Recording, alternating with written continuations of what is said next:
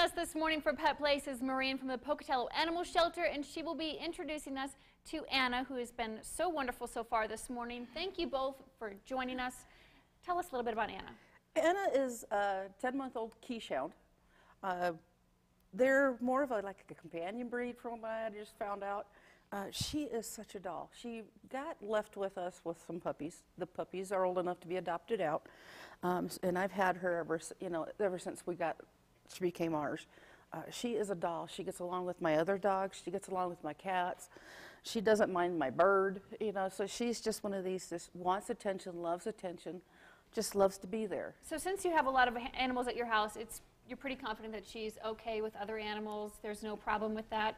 And even here, she's just been laying around. Chilling out. She's not a big barker. I mean, she will bark if she hears somebody knock on the door or hears a strange noise, but she's not one to just sit there and bark, which is really, really nice. I had my grandkids over this weekend. The youngest is about 1.5 years. She absolutely loved the kids. She had a gale time with the kids running around and playing with them and just checking. So definitely a family dog. Definitely a family dog. She is a really, this is what she likes to do, just kind of chill and lay around. Which seems surprising for a 10-month-old dog. Aren't they still a little bit in the puppy stage? She is still a little bit in the puppy stage. She tries to get the other dogs to play, and most of them are quite a bit older than her, so they're like, okay, we'll play a little bit outside, which is nice. She goes outside.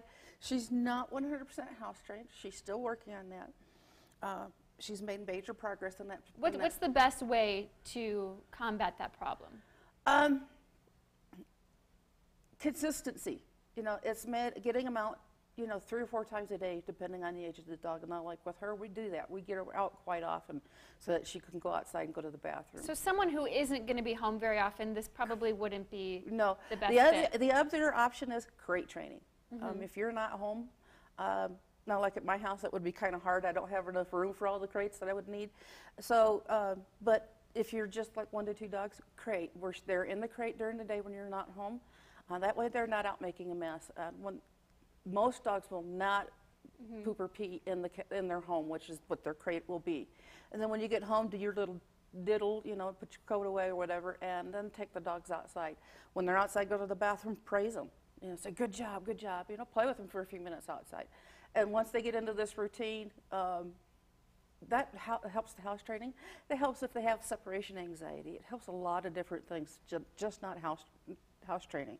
And then quickly, she also came with her 4 pups. And how old are they, and a little bit about them? There were 4 of them. They're about 9 weeks old now.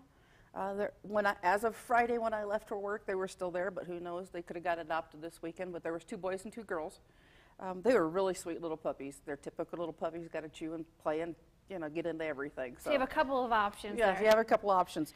Where can people go for more information on Anna and the rest of the dogs and cats at the shelter?